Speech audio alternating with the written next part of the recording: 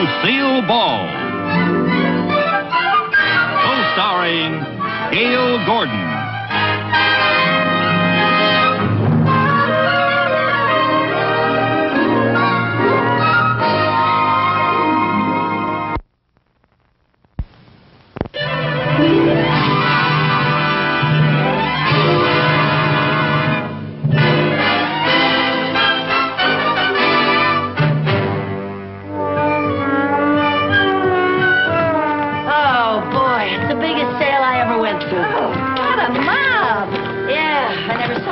Shoving and pushing in my whole life. Shove, shove, shove. Push, push, push. And some of the women still wouldn't let me through. That's so funny. Whoever said women were the weaker sex never went shopping with us. That's for sure. Gee, I wish that bus would come. I'm so tired. You know, they had some marvelous bargains there today, Lucy. They sure did. That's why I wanted to go to that store. You know, I have to be very careful of every penny that I spend. Well, how come then you bought 3 steam irons? Well, when they're marked down like that, you have to take advantage of it. Hey, at that price, they were a steal. Lucy, what are you going to do with 3 steam irons? Well, you never know when 2 of them are going to break down. That's the most ridiculous thing I ever heard of. Well, you know, you should talk. Last week, you bought a 100-pound sack of dog food. Oh, well, that was half price.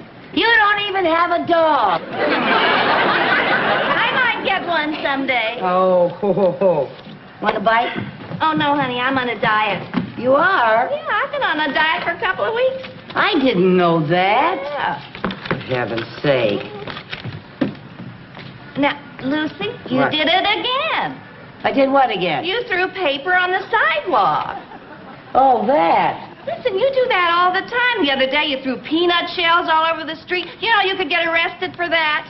I could get arrested? Yes, of course. You know, it's very serious. That's against the Keep America Beautiful campaign. You might have committed a federal offense. A federal offense? I just hope nobody saw you. Oh, for heaven's sake, I better get it. Lucy. What? Policeman. Policeman? Do you think they saw what I did? I don't know. Mary Jane, promise me something. What? If anything happens, save yourself. Pretend you don't know me. Lucy, I can't do that. Promise me. I promise.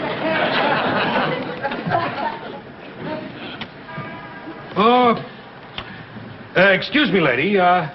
Does that bag belong to you? I beg your pardon, sir. Are you addressing me? Yes, madam, I was addressing you. Does that bag belong to you?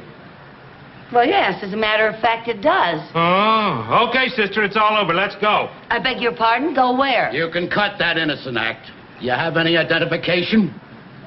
Well, I have a little birthmark, but I'm certainly not going to show it to...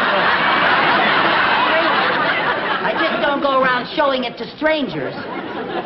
Let me see your driver's license. I don't have a driver's license. I don't even have a car. What's your name? Lucille Carmichael. Lucille Carmichael. Ha! Phony name if I ever heard one. It is not a phony name. Lucille Carmichael is my real name, isn't it? Tell them what my name is. Lady, I never saw you before in my life. Are you coming along quietly, or do we have to get tough? Well, if you feel that way about it, imagine making a federal offense over a little thing like this. I'll take care of that. Oh, thank you. Holy smoke, sister. What have you got in here? Well, 3 steam irons and... My, you have had a busy day. Like to do things in a big way, don't you? Well, not really, but they were such a steal. Come on, lady, let's go. All right. Come on. All right.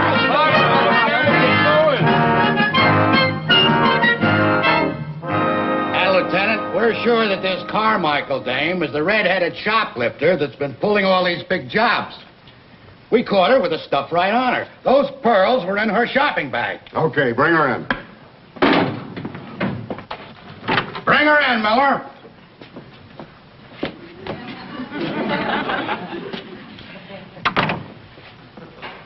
Hi. Hi. Your name is Carmichael. Lucille Carmichael, yes.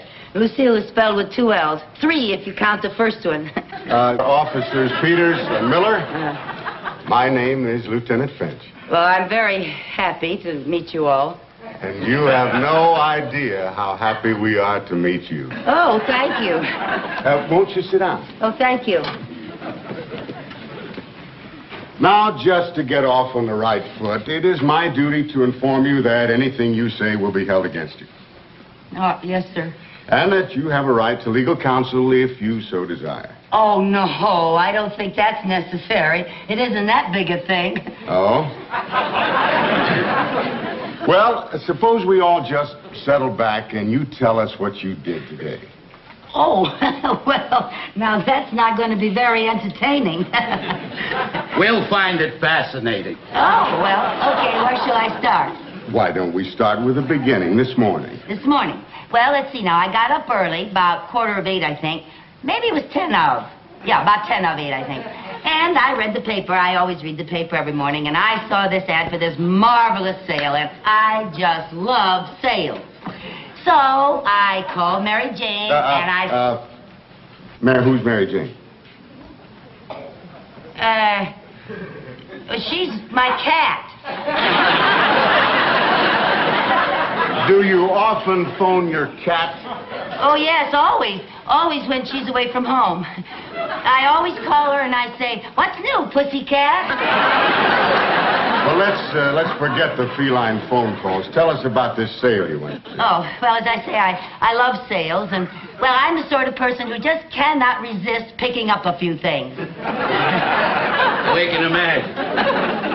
So, just like that, you decided to go shopping. Oh, yes, I do it all the time, especially when I don't feel like going to the bank. Bank? Yeah, that bank job gets so monotonous. We'll talk about the bank job later. Oh. Yeah. Right now, we'd like to hear about your shopping. All right, but why? Lady, when you've been shopping, word gets around. Oh, I didn't know that. Well, you better believe it, sister. Well. So you went shopping and you picked up a few things. Well, more than a few. More than a few. There were, let's see now, 3 steam irons, a little bottle of cologne, a pair of curtains, 2 pair of curtains, and, I found a new eyelash curler and a floor lamp. Floor lamp? Where was that? It wasn't in the bag. Well, of course not. You just can't walk out carrying a floor lamp. It's being delivered. By the store? Certainly. Boy, what nerve! You shot pretty good. Well, thank you. It isn't easy. With a crowd around like that, you have to be fast. Well, that takes care of the preliminaries. Now to the main event. I beg your pardon? The reason you're here. Oh, that. Oh, well, as a matter of fact, I'd like a chance to explain that. Would you really? Yes, you see, I'm really not that kind of person. I just wasn't thinking. You mean you had a mental aberration? I could have had that, yeah. Now, Carmichael, let's level. You've been doing stuff like this all over town, haven't you? Well, I don't know about that. I don't remember. You don't remember. You're just not talking, are you? Well, who remembers things like that? Do you remember every time you drop a gum wrapper on the sidewalk? I don't chew gum. Do you? Look, let me refresh your memory. About 6 weeks ago, you were on Western Avenue, weren't you? Western Avenue? That's right. First shop, there was a sable cape in the window. Remember a sable cape? Well, Western Avenue. Sometimes I go down Melrose, and Oh, Western. Oh, now I remember. Oh, yeah. Peanuts. That's what it was. Peanuts. Peanuts? Yeah. I finished it off and just didn't even think about it. I admit it, but it was just a little bag. A little bag? Lady, in our book, that's a big bag. That cost somebody $4,000. Well, I don't understand that. Oh, not much, you don't. I got to admit, Carmichael, you are really something. She's the coolest cookie I ever saw, Lieutenant. Yeah, she's a real criminal type. No conscience, No nerves. You better get yourself a good lawyer. You're gonna need one. Well, gee whiz! The way you talk, you'd think I committed a robbery or something. A robbery? You heaven forbid. Well, I don't see why I can't just pay a little fine and go A home. little fine. You'll be lucky if you get off in less than 10 years. 10 years? It was only a chocolate-covered coconut caramel cream wrapper. I think maybe we ought to call in the psychiatrist. So do I. He's nuts. Now, look, I can explain if you'll just give me You a can chance. explain it to the judge. Get her out of here. I never heard of such a thing in my life. 10 years, for heaven's sake.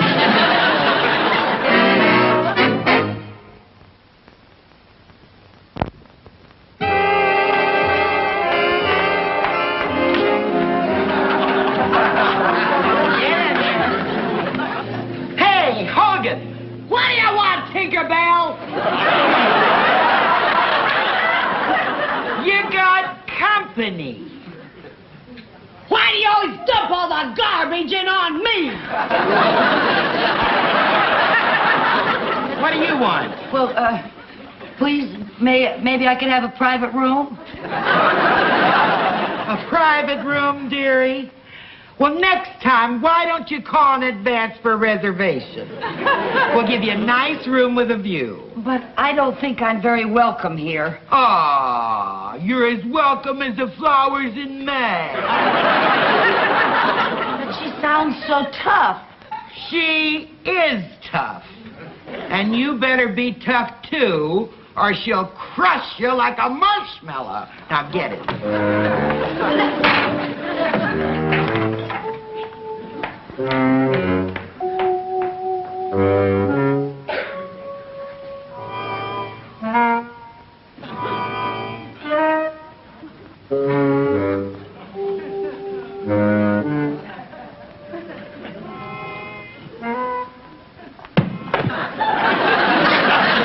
My pillow.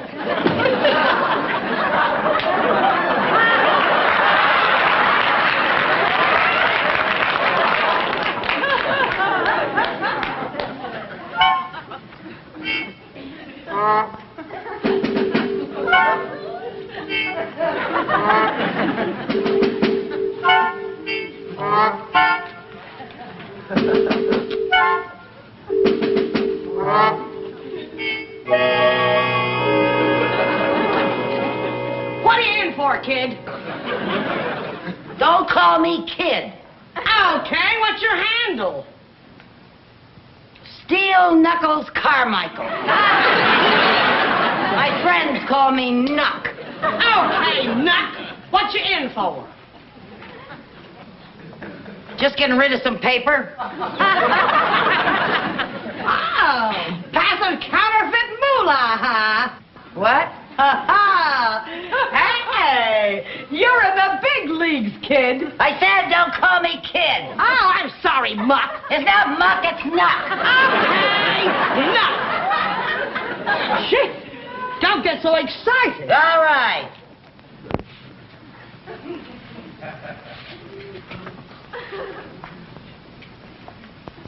Boy, what a crummy joint this is. Oh, I don't know. This pad ain't bad.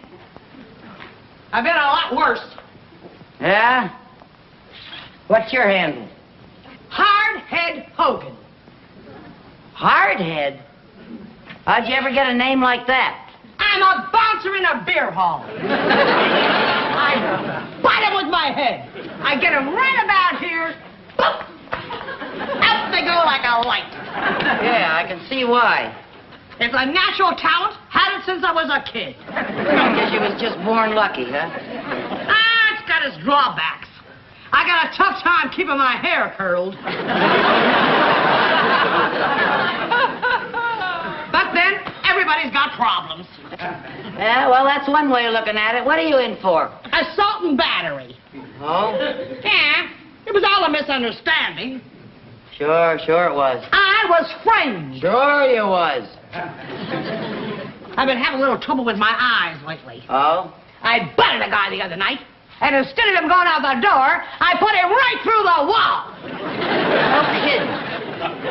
Yeah, it was messy. But a perfectly innocent mistake. Sure it was.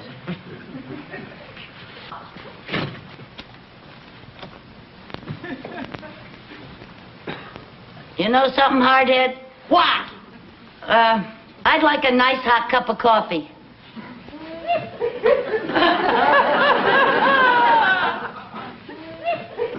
I'll just ring for room service.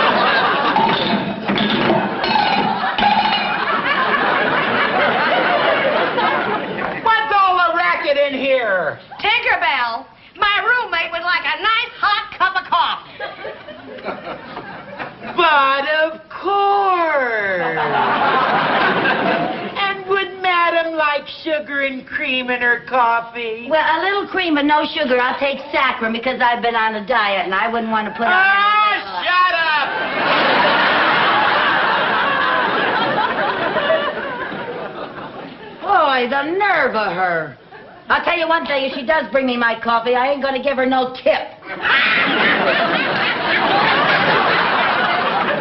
Hey, you know you're all right, Cluck. Not Cluck, Knock. I'm glad you like my style. I think you and me are gonna go great together. Yeah? Now listen. I want to let you in on something. What? Stay here.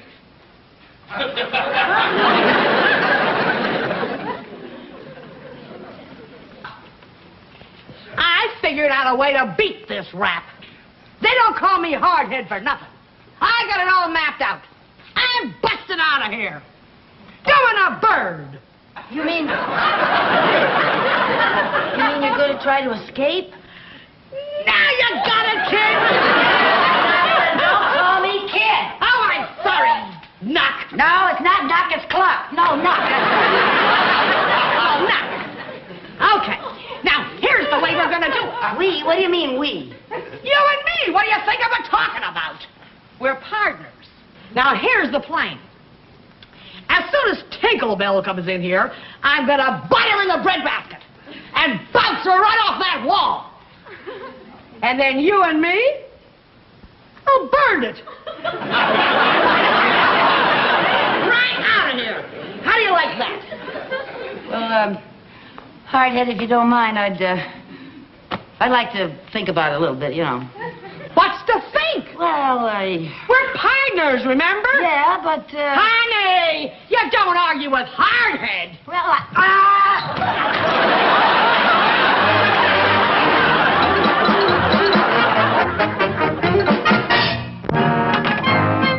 Right over here. Lieutenant Finch, I can't tell you. I just can't tell you what it means to have these pearls returned to my jewelry store. You've done a magnificent job. Well, save the compliments. Can you recall what happened?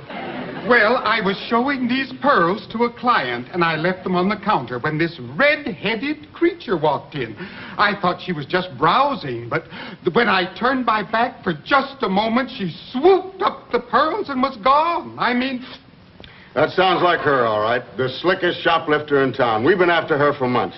Now, would you know her if you saw her again? Oh, I most certainly would. The incident is indelibly impressed on my mind. I shall remember that face for years.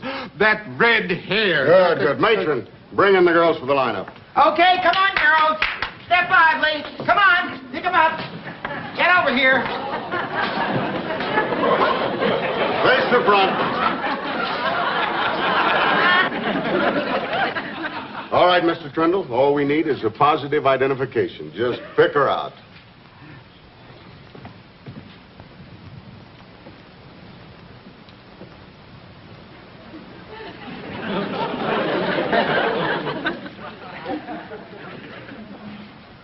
Well, I'm not sure. never in 1,000 years, huh? Well, I didn't anticipate so many redheads. What did you figure on a bunch of Yule Brenners? All right, Mr. Trindle, which one? Well, Lieutenant, it's very difficult. These girls are all so innocent looking. Innocent. Most of these babes would make Ma Barker look like a campfire girl. Well, I can't help that. The woman I saw was much tougher looking. All right, girls, look tough for Mr. Trindle. Real tough.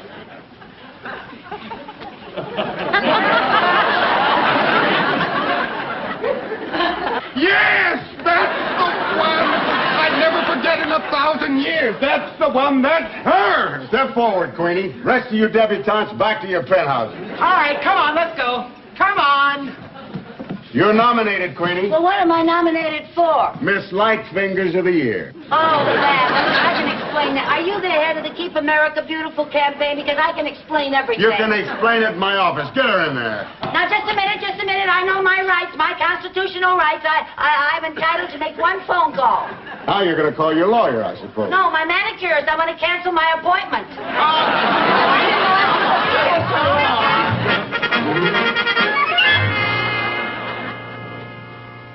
Well, we got a strong case against you now. You were positively identified. Picked out of a lineup by a reliable witness. You could make it a lot easier on yourself by signing a confession. A confession for a little thing like that? It's the silliest thing I ever heard of.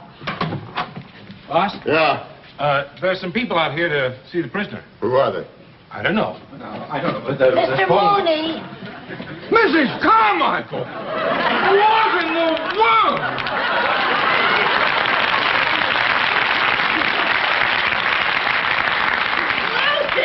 Lucy, are you all right? What's it to you? I never saw you before in my life, Mary Jane. Mary Jane? Oh, this is the pussycat you made the phone call to. All right, Mooney, what's your connection with her? Mrs. Carmichael happens to work for me. Hey, Lieutenant, this looks like a regular gang. He must be the big boss. Boss? Gang? What's he talking about? What? Would you please explain what's going on here? Yes, sir. Well, it all started with a chocolate-covered coconut caramel cream wrapper. There she goes again. She's being booked for grand larceny. Grand larceny? Grand larceny? Grand larceny? That's right, little Sir Echo. You know Lucy never stole anything in her life. Well, that's true. She is not dishonest. Oh, she's incompetent, scatterbrained, bungling, inefficient, disorganized, incoherent, and stupid. But she is not dishonest. Thank you, Mr. Mooney.